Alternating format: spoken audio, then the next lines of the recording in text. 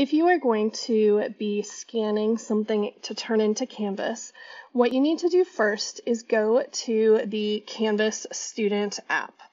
And so I have the Canvas Student app on my phone. It looks like this down here for Student.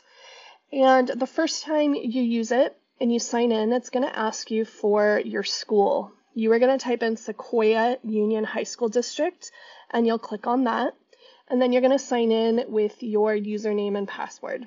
And here I am only in one course, in my sample student course. It's listed here for biology. I'm good to go. I just need to be signed in to the Canvas app on my phone. You'll find the Canvas Student app in your cell phone's store, whether it's an Android or an Apple phone, to download for free. The next thing that you need to do is you need to get Adobe Scan.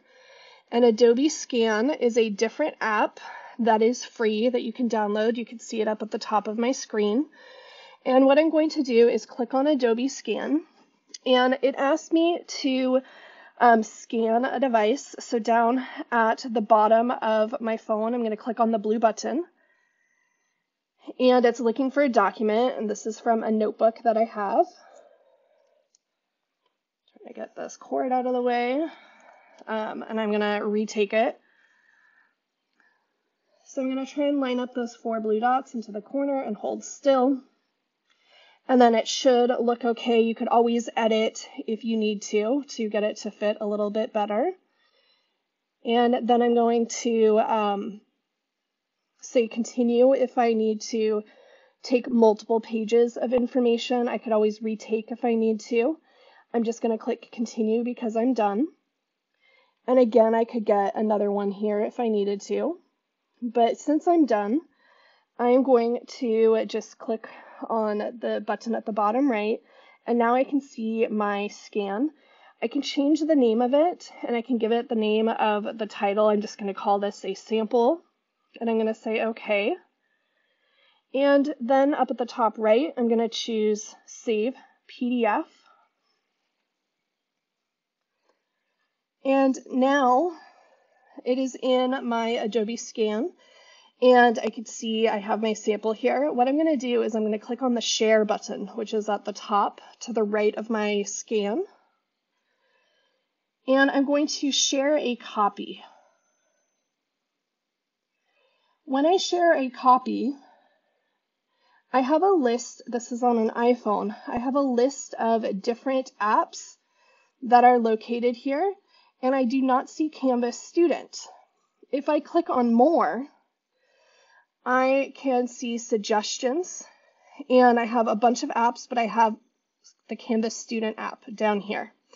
Now, if I don't see Canvas Student app, I can click Edit, and I just need to make sure that I turn that on. So I made it so it's green.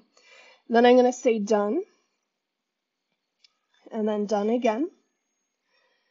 And now when I go to More, I can actually click on Student, and it allows me to add in any comments that I would like on my Canvas assignment, but then I need to click Course and choose the course that I'm turning it into, and then it has Assignment. And so I'm going to click on Assignment, and I'm going to choose the assignment that this scan goes with, which is the second one, Upload a PDF Sample Assignment.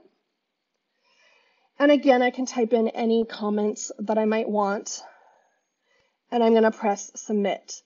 So now I didn't have to even go to the Canvas app to turn it in. You might want to go to the Canvas app just to confirm that you actually did turn in this assignment.